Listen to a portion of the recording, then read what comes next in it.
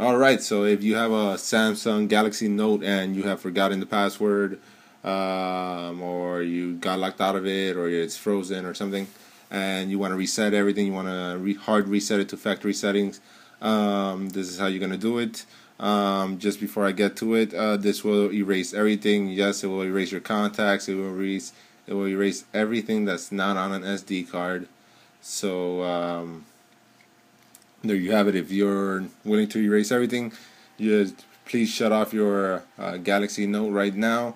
And once it's shut off, what we're going to do is we're going to press and hold both the volume up button, the home button, and the power button. Again, that's the volume, the home, and the power all together, and until the Samsung logo comes out.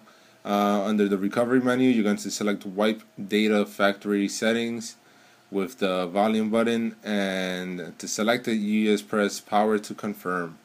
It's that simple. It should reset itself after that, and you got yourself back your phone and reset yourself. Please try to remember your password again, or if you found the phone, please try to return it to the proper owner before you keep it and sell it somewhere. So anyways, there you have it. How to hard reset a Samsung Galaxy Note. Peace.